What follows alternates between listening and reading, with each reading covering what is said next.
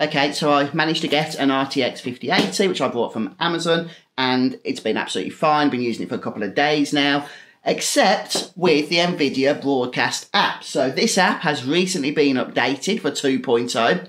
It's one of the cool things that Nvidia are marketing about the new 50 series cards, and yet it's absolute trash. Now, don't get me wrong, some of the features here do work well, but it just seems to be as buggy as anything, especially with virtual key light, which is supposed to be one of the new features for the 50 series cards.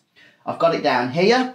Once I enable it, then a couple of things tend to happen. First off, I get a warning right there. High GPU load, disable effects or close apps. Bearing in mind, I'm running one of their latest flagship cards, and apparently this card isn't good enough to use this feature. And not only that, for some reason, every time this virtual key light mode is enabled, the card gives a horrendous coil whine. I'm not sure why it's doing that. I've tried to get it to replicate it in every other situation.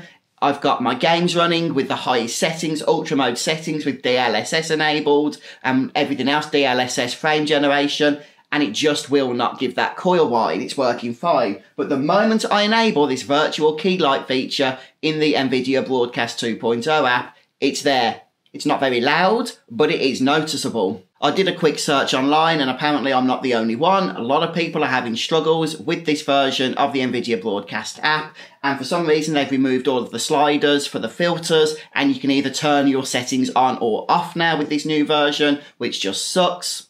And I'm seeing some people saying that the GPU under stress warnings to try and encourage people to upgrade to a 50 series card. Well, don't bother guys, because this is a 5080 and I'm still getting that warning. So upgrading ain't gonna help, it seems. I really think Nvidia need to take this one back to the bug fixing stage and hopefully get it sorted, because this just isn't good enough. But what do you guys think? Have you tried the Nvidia Broadcast 2.0 app? Personally, I think a few improvements need to be made before this should have gone public. But thanks so much for stopping by. If you're having issues, you're not the only one. There's actually a number of reports online that this is quite widespread.